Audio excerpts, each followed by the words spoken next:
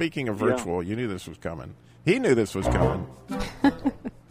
So I'm really excited about this one.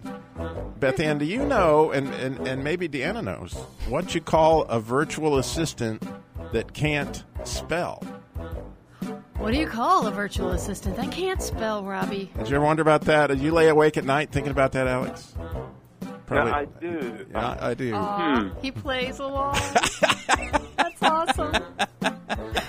Well, here you go. She is called Dyslexa. Oh, okay. Dyslexa, can you not smell that? That's cute, Robbie. I know you'd like that. And I have another friend that is all into computers and stuff, and he started a crazy thing, a website offering for virtual girlfriends, right? It's called eBabe. And then for the girls, there's Dude Dash. Yeah, there it is. Drop them right off. So the problem, there was all kinds of problems with this software, from what I understand. What we heard was that they went ransomware. Okay. It took a while to get. I didn't even know it was a riddle.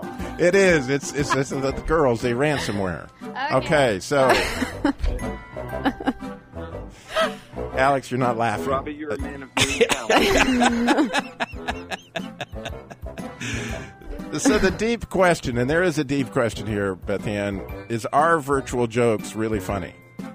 Are they? I don't know. It's deep. You're gonna have to think about it. So after the end of all those little riddles there, we actually have the big one coming up. So, speaking of virtual, which king in the Old Testament was surrounded by the most virtual prophets, right? So, which king in the Old Testament was surrounded by the most virtual prophets? You know, Beth Ann, the kingdom was clearly a non-profit organization. I'm just saying. Wouldn't you say, Alex? Yeah.